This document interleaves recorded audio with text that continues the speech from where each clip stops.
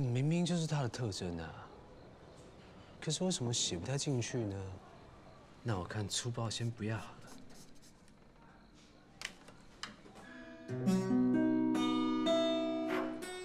回来了。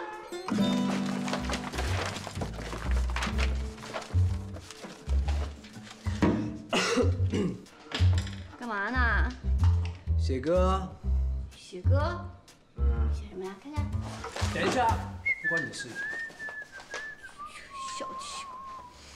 怎么样？我今天回来的早吧？什么东西这么香啊？狗鼻子挺灵的嘛，快赶上我了。我怎么敢跟你抢饭碗啊？你是警犬哎！不用谦虚了，过来啦，给你带了晚饭，看到你可以这里吃饭。快过来，就晚上吃的那一家特别好吃，还是热的。哎呀，你别急，我都过去。快点，去啊！好。好香啊。怎么样，好吃吧？你吃了没有？在公司附近吃了。对了，问你个事儿，你不是从法国回来的吗？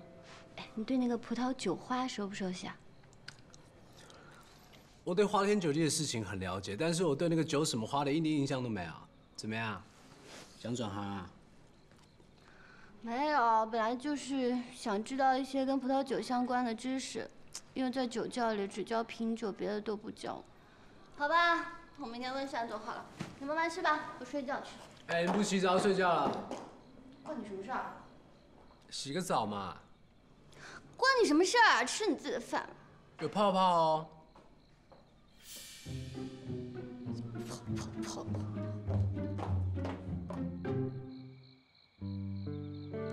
这个可以耶，存起来。这个也可以耶，存起来。这个一定要嘛，来存起来。搞定。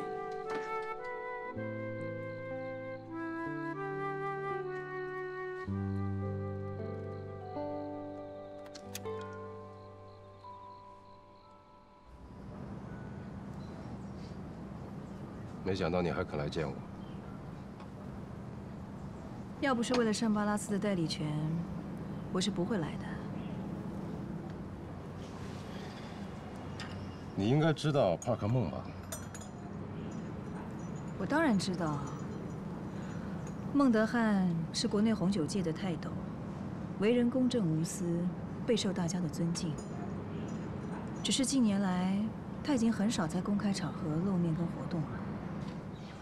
他自己虽然现在很少露面，但是他的学生却是能人辈出，而且有好几位都是现在红酒界的中流砥柱。这跟圣巴拉斯的竞标有什么关系？这次圣巴拉斯评标的专家团里边有好几位都是他的学生。你想，以他的意见，能不影响这次评标的结果吗？你是说，你可以说动孟德汉替碧翠美言几句？这我不能保证。我跟他的交情啊，也只能把他请到你们的酒窖去参观，剩下的就得靠你们酒窖真正的实力去赢得他的欣赏。看来今天跟你见面，果然是不虚此行。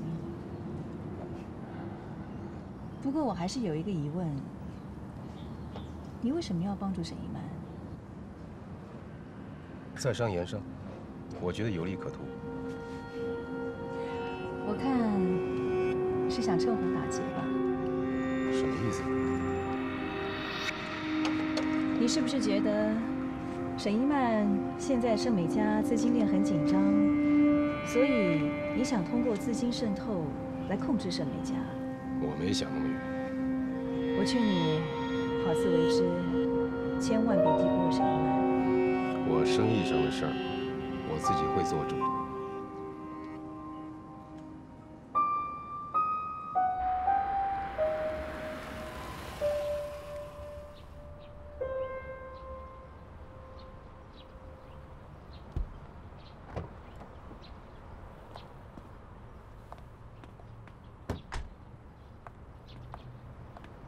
就这儿了。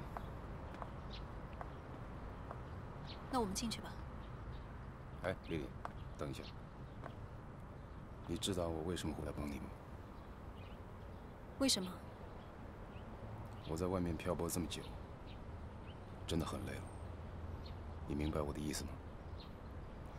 这还真不像是你会说的话。我已经跟以前不一样了。这几年呢，我算是什么都经历过了。我现在就想跟你能够建立一个家庭，好好过日子。你觉得还有可能吗？我不想现在就知道答案，我就想知道我还有没有机会。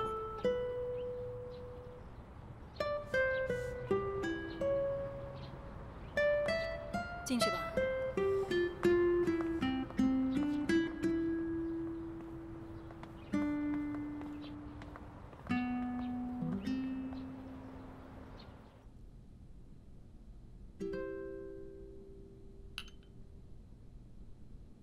涛哥，我这次来呢，是想邀请你去单小姐的酒窖试一下酒。是为了圣巴拉斯的代理权吧？孟先生，您的消息还真是灵通啊！这事儿被沈一曼炒得这么热，不知道都难。那你能不能帮我们？本来大家都是老朋友了，我去无妨。可你们偏偏在这个敏感的时间来找我，似乎有点不太合适吧？孟先生，请恕我直言。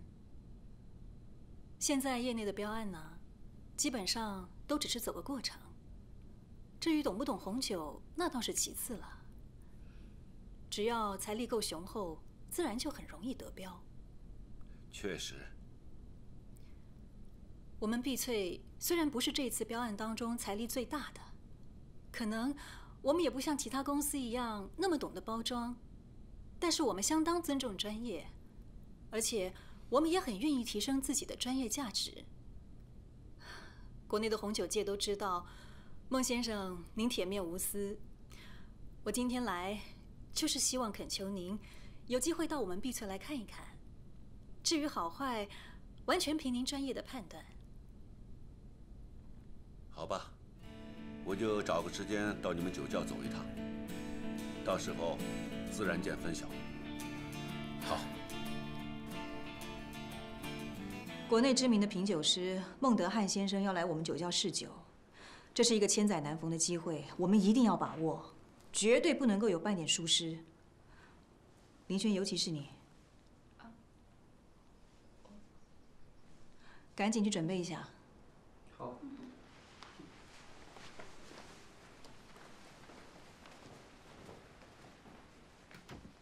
单总，孟德汉先生什么时候回来啊？还不知道，他没说。没说？为什么呀？这是他一贯的风格，他向来不喜欢酒窖预先准备好。那怎么办？那万一您不在的时候他来了怎么办呀？我从来没有单独接待过大人物的。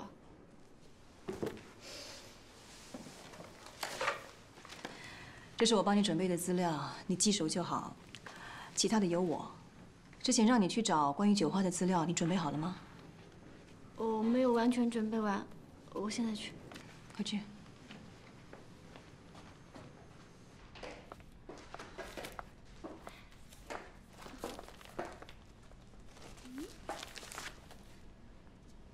这什么呀？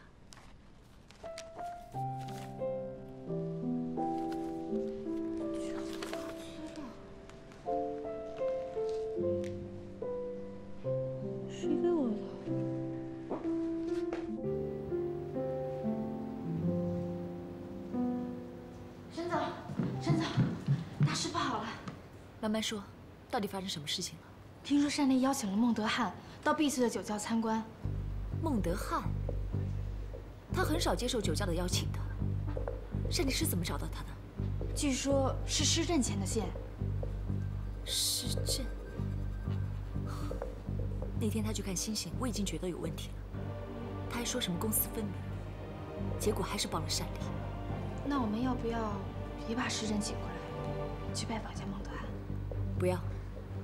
那位老先生的脾气有点古怪，既然现在碧翠抢先了一步，我们现在才去找，会十分冒险。万一惹他不高兴，我们会顾此失彼的。那我们现在应该怎么办？随时掌握碧翠酒家的一举一动，向我汇报。看来我们要做好两手准备。你马上去做竞标的备用方案。是。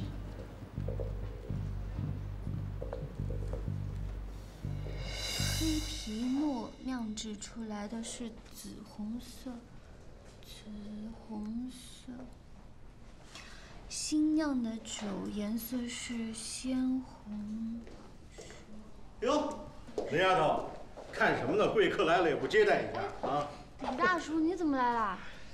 想约你们单总看场电影，结果他还不在。哎，林丫头，要不咱俩去看电影怎么样？我俩去看啊？我倒是很想去看，可是我还要看资料呢。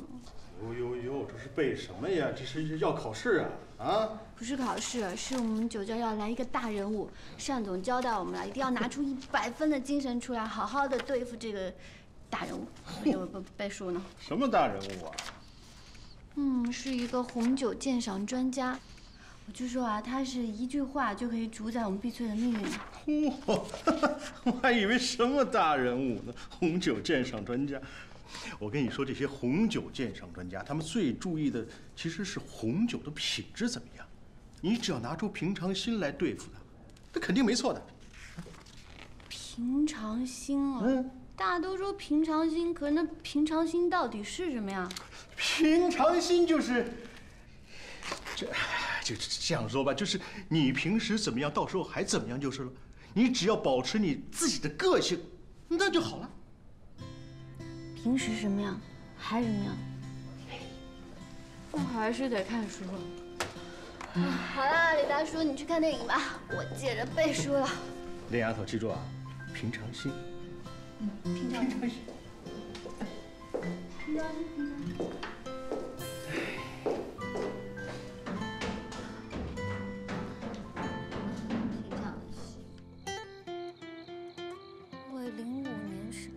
的一年，酒味中会有大量的果香味，是由梅洛卡比较干燥。干嘛？我掐指一算就知道你还没吃饭，对不对？哎呀，好厉害啊！来，干嘛？人品大爆发，给我买吃的、啊？我每天都爆发哎 ，bang！ 神经病！哎，对了，这个酒花资料是你给我找的吗？没有啊。不是你吗？没有啊。那是谁啊？我跟你讲啊，这些都不是重点啦，完全不重要。重点是啊，你能不能帮我想办法让谭一娜跟我提分手？为什么要分手啊？再说了，你要分手，你直接跟他说不就行了吗？干嘛让我去说啊？不是嘛，这是原则的问题，我不想要背上负心汉的罪名 ，understand？ 不想做负心汉哈？嗯哼。我有个特别好的办法。真的？跟他结婚啊！哎，对哦，我先跟他结婚，然后再跟他离婚，然后再娶别人，神经病啊！快点啦，帮我想一个具体一点的办法嘛！哎呀，你自己想办法嘛，这跟我有什么关系啊？好好，不留债，自己解决。好好，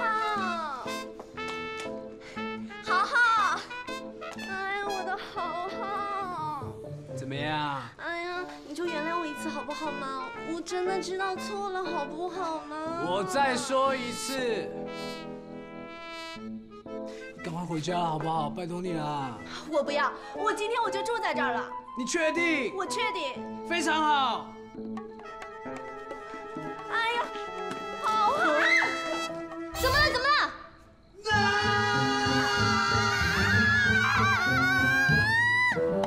我的资料，一堆破纸而已，有什么好紧张的呀？不要吵了，先想办法解决吧。什么一堆破纸啊？这个给孟德汉的资料很重要，你知不知道？明明是你自己没放好，关我什么事啊？我没放，我就放在他该在的地方，你干嘛把它弄湿啊？你活该啊你！等一下。再怎么说这件事情我有责任嘛，我来帮你想办法。你说的对，就是你的责任。我告诉你，就是你的责任。要不是你也不会这样。你看弄成这样怎么办？大不了弄干嘛。你说的简单，你弄干啊，弄干。来，谭一娜，把它弄干。谭。人呢？不是说啊，你别让跑啊！这你的责任，你听到没有？你看，这对我来说很重要的，现在一个字都看不清楚了，你说怎么办？很清楚啊。这也能讲瞎话？哪里清楚了？你念给我听啊。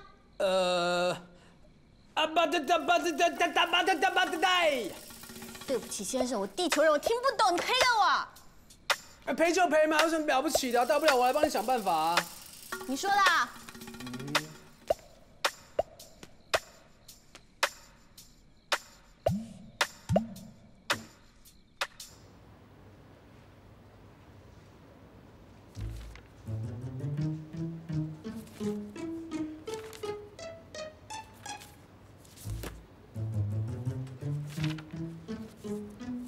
姐，能不能帮我个忙啊？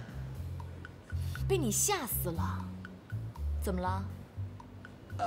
就是谭一娜嘛，她把林轩的红酒资料弄坏了，她怕被善丽骂，能不能再弄一份一模一样的给我啊？你就会干这种专门让女孩子生风吃醋的事情？哪有？什么资料？哎，在这里，请用。好了，我让李玉弄份新的发给你吧。我现在赶着要出去，就不招呼你了。我就知道你对我最好啦。你知道就好。哎，顺子，李玉，子豪那边需要一份资料，你就按着这个给他弄一份新的吧。好，没问题。先走了啊。拜拜。拜拜。沈大少爷什么时候对红酒有研究了呀？不是我，是我朋友。是不是那位林小姐啊？哎，对了，就是她。没问题，我会尽快发 email 过去给你。快点啊！好。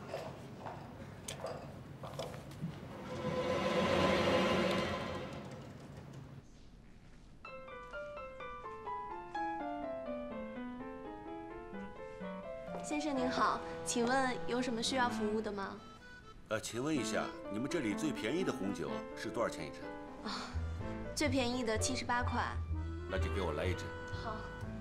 您先请坐。对了，您能不能安排一个人给我介绍一下？好的。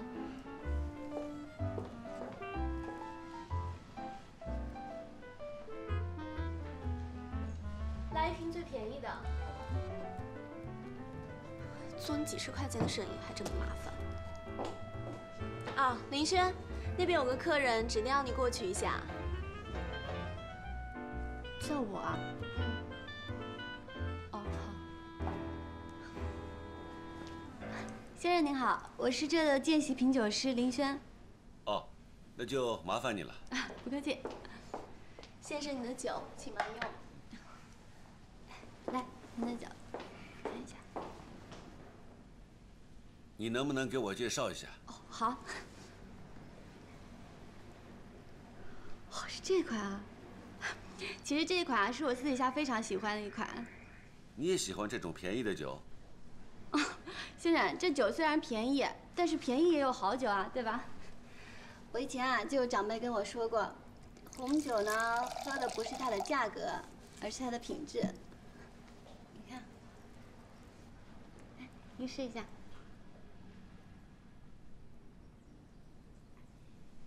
其实红酒在国外是很大众化的，进来之后，人们还没有接受它的概念而已。先生，您是从国外回来的啊？只是听朋友说而已。打断你了，不好意思，你继续。好。这款凯泰梅勒啊，虽然它的价格很便宜，但是我们可以看到，它的酒色非常的漂亮。你看，在光底下，它有非常漂亮的宝石红色。当然，它现在还是一款很年轻的酒。你再闻一下它的香味，非常鲜明的李子味儿。您看，我把酒离我自己这么远，我还是能闻到它的香味，这说明这款酒啊，它的香味已经很强烈了。它的酒香是不错，不过在你那个位置上能够闻到的人应该不多吧？哦，对，不好意思，您是对的，我错了。这款酒对于一般人来说，也就算香气中等吧。不要紧，你继续说。您可以试一下它的味道。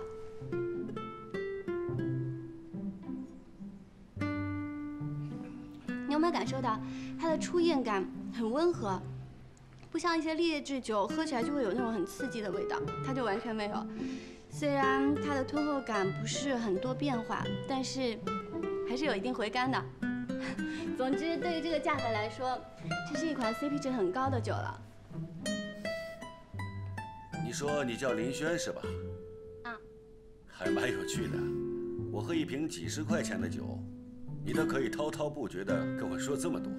哦，不好意思，先生，我是不是太啰嗦了一点？不是，你误会了。我是觉得你是在真心地享受喝红酒，这个是很难得的。孟先生，盛总，您来了。啊，孟先生。哦，你是那个著名的品酒师孟德汉。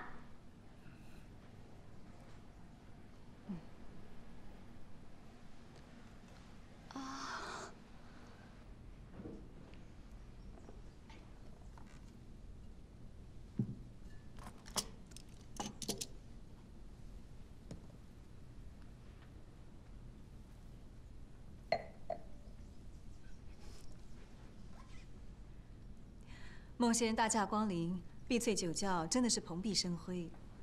我准备替孟先开一瓶1990年的奔富。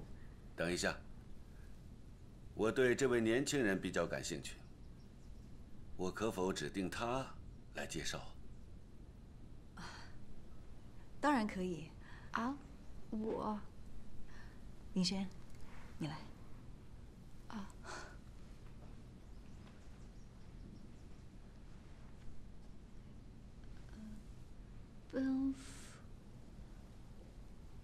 奔富是新世纪红酒里最有名的牌子。90年的奔富又是最好的年份。有红酒杂志评价它是绝顶佳酿。子豪要的那份资料，你给他送过去了吗？送了，昨晚就已经送过去了。那没事了。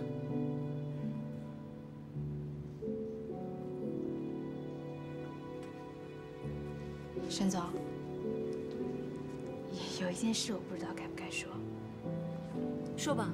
我打听到，那份资料是林轩准备接待孟德汉用的，所以我就使了一点小计，把内容的关键部分处理掉，交换组合换掉，这样先去。什么？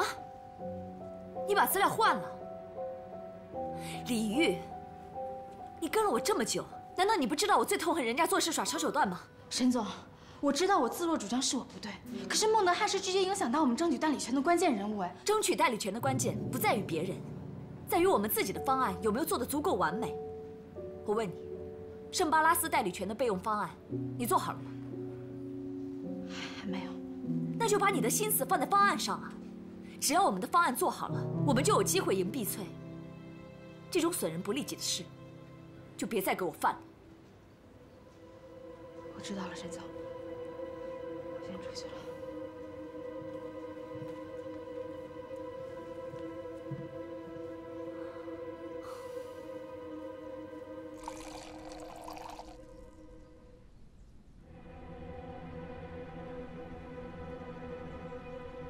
你不要紧张，我不是来听你背书的。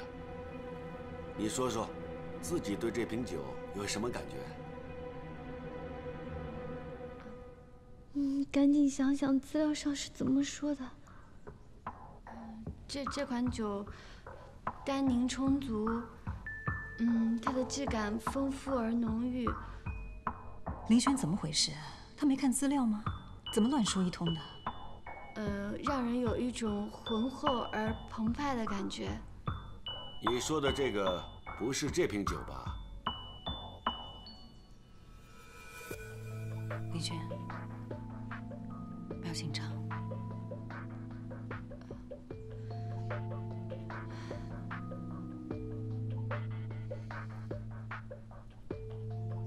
可是资料上面明明是这样写的。我再给你一次机会。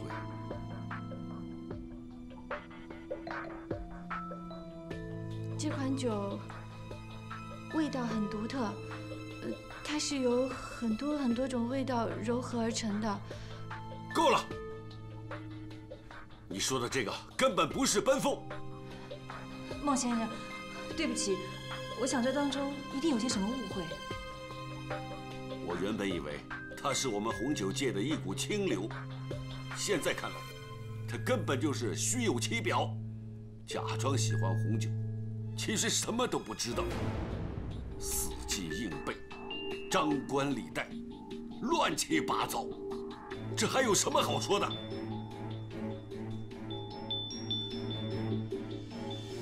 我今天很失望，就这样吧。等一下，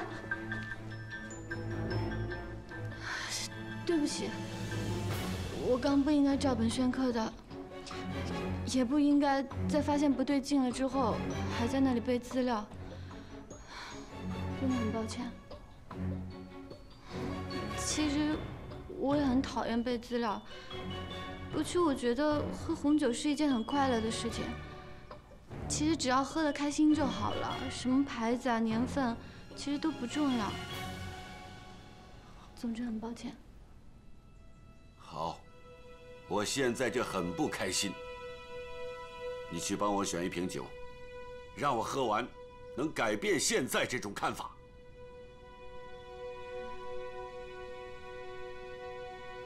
好，那您稍等。孟先，您先坐。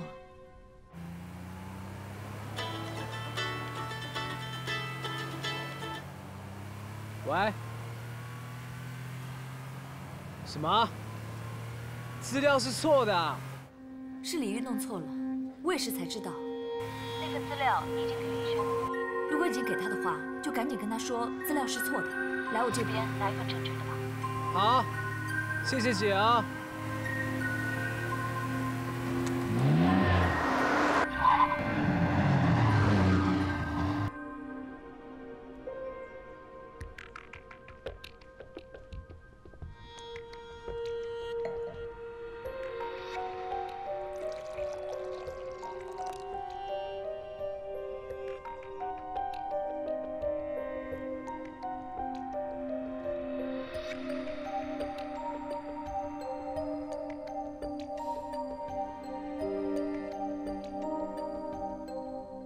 这就是你让我喝了能开心的酒？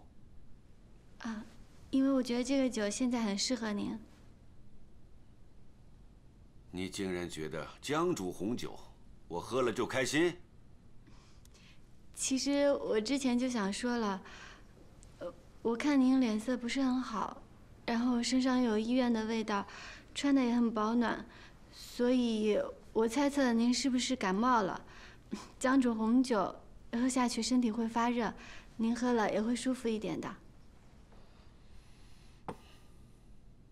你不用讨好我，我不喝这个。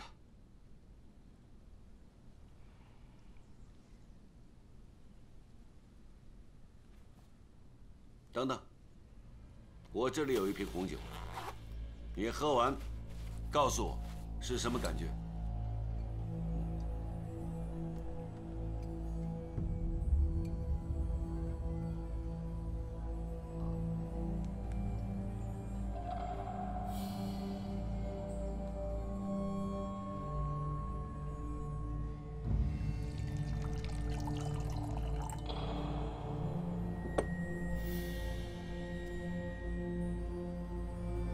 你不用考虑我的感觉，做你应该做的事就好。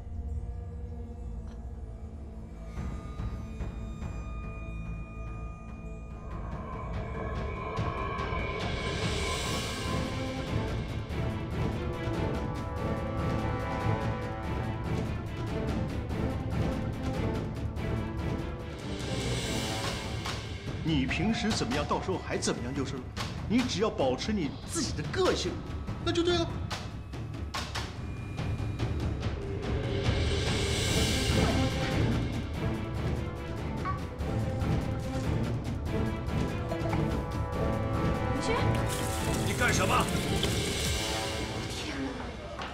李轩，人呢？他在单总的办公室接待孟德汉呢。现在情况怎么样？现在的情况就是林轩他把孟德汉的酒全给倒了，也就是意味着我们的碧翠有可能会倒闭的。你还好意思说啊？如果你不要把资料弄坏，事情也不会变成这样。关我什么事儿呀？你自己做什么事你自己知道啊。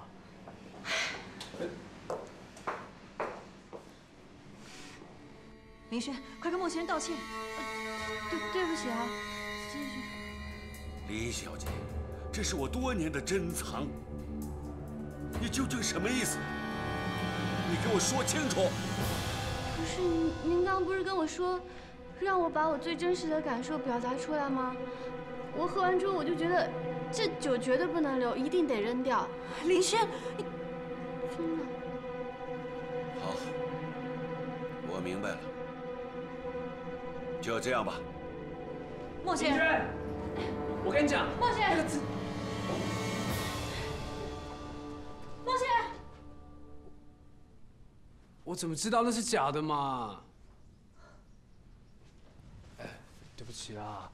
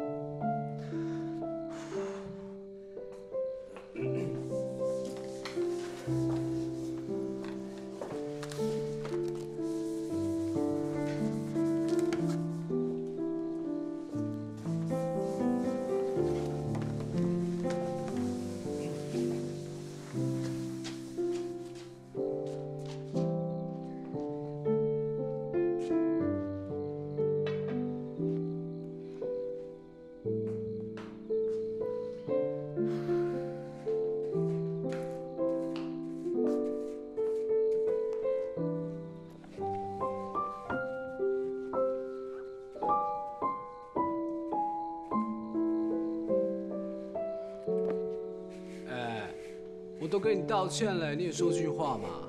这是我这辈子第一次做家事哦。你那也叫做家事？我怎么知道那个资料是错的嘛？都是那个领域不好啦。我姐跟我讲的时候，其实已经来不及啦。而且，我也没有叫你把酒倒掉啊。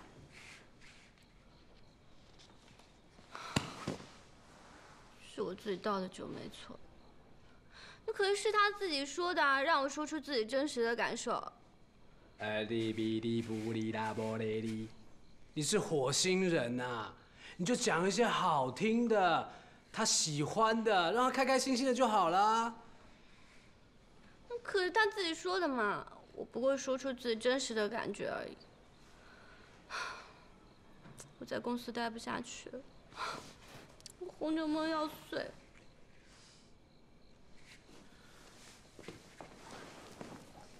我去帮你跟他解释嘛。哎，就算他炒了你，你可以在我这里打工啊。那大不了我帮你加工资嘛。沈子豪，我是要做一个一流的品酒师，我不是为了做打工妹来的。打工妹就跟赵熙完全没戏了。我学习了那么久，全部都被你毁了啦。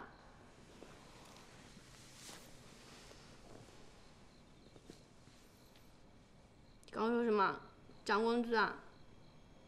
对啊。够。我不卖身的哦。把手伸出来。要干嘛？拿出来。哦。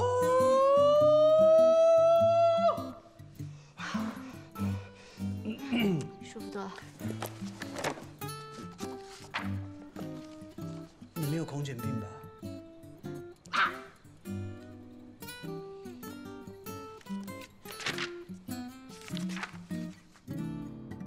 我跟你们讲啊，碧翠酒家的那位什么3奇才人，现在就只变成了1奇才人，那个状态就是出奇的不稳定了。听说他把孟先生气走了是吗？就是当场把孟德汉先生珍藏的红酒给倒掉了，气得山里脸都歪掉了。哎，你说红酒界怎么会有这样的品酒师？简直太丢脸了。李玉，跟我进来。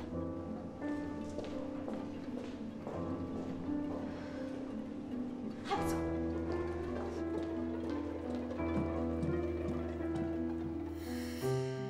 今天我们要对付的是单丽这个人，而不是林轩。你耍了手段，最后赢了，也赢得很不光彩。沈总，我只是想帮你杀杀他们的锐气。我是希望光明正大的去赢这场竞赛，让单丽他们输得心服口服。你利用假资料去蒙骗对方而获胜，人家将来也很有可能会用同样的手段来对付我们，你懂不懂啊？我知道了，沈总，下次我会注意。这件事情到此为止，以后别再说了。你出去吧。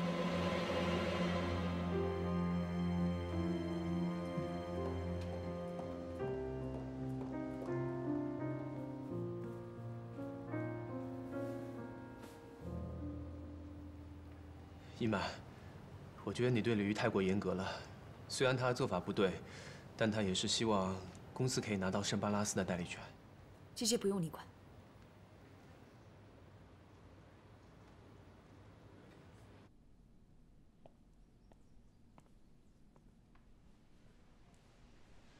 伊娜，别老玩手机了，赶紧干活去。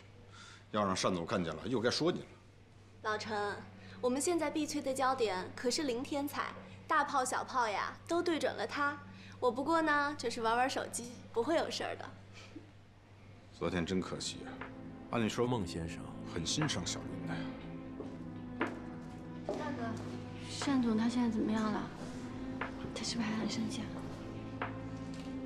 明知故问，难道单总他会高兴吗？在老行家面前卖弄呀！要是连累我们大家都被骂的话，我可跟你没完。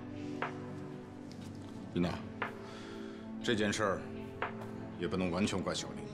再说了，我跟单总那么久，从来没看见过他骂人。也对，懒得骂，直接开除好了。我劝你，要是识相的话，自动辞职吧。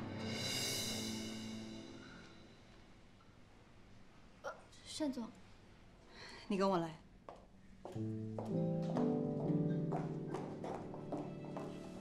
呀，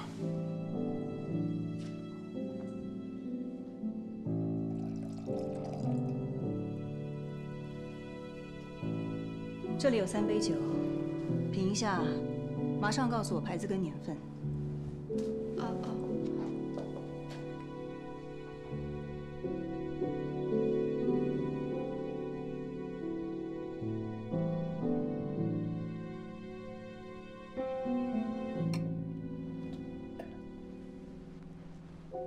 06年的 Pictures。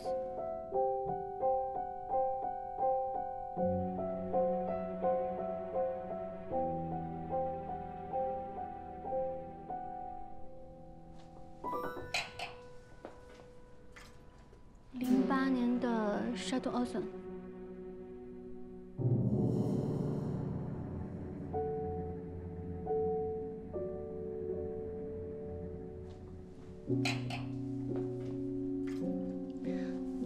09年的 Chateau Blanc。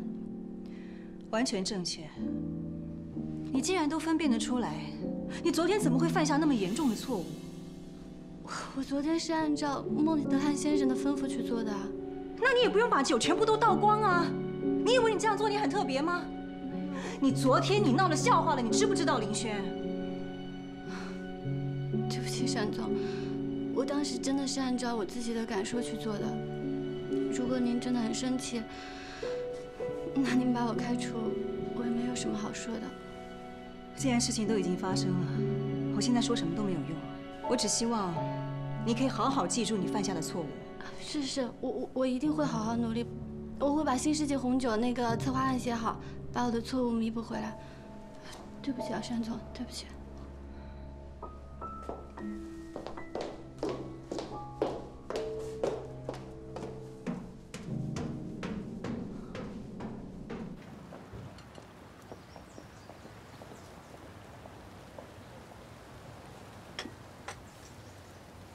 今天我找施先生，是有几件事要问你的。你是想问我，为什么把孟德汉介绍给单丽认识吗？既然你已经投资在我们公司，为什么还要帮单丽？你应该很清楚，我们两家公司可是竞争对手。我投资你的公司，是为了赚大钱。可帮助单丽，是为了还人情债。我真的很好奇，你跟单丽到底是什么关系？说来话长，不说了。反正这是我最后一次帮他。下不为例。下不为例。哎呀，幸好啊，这次单丽的助手得罪了孟德汉，这对你们公司来说，反而是帮了个大忙，不是吗？这可是要看最后的结果。你应该很清楚，这是我和单丽两个人之间的战争。你最后选择站在哪一边，我没有意见，但是我不喜欢摇摆不定的人。我当然站在你这边，谁会跟钱过不去啊？是吧？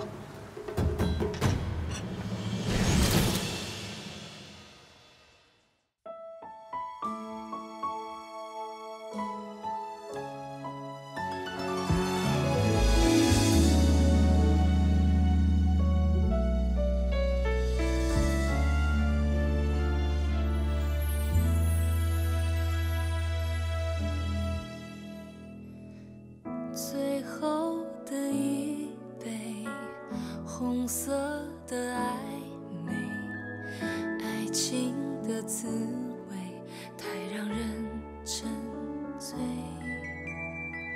醉过后狼狈，只好装颓废。爱情给了谁？是谁？你还在乎谁？我这个笨女人，只知道傻傻等，别太认真，为爱一个人。我这个笨女人，爱得天真，看不见恋人的身后刻着红色伤痕，说好的是你。全世界的恩惠是那么的美，说好的绝对，现在却忘了是谁。最后的不以为，最后的再不悔，什么都给，一个人醉，谁会来陪？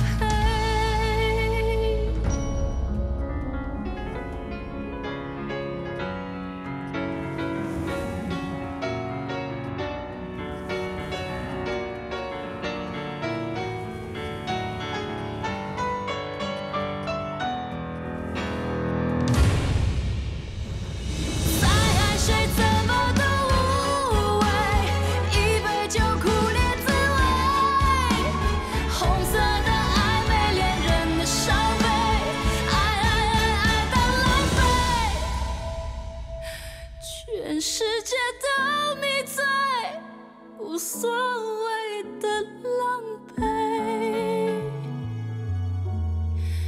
一个人醉，谁会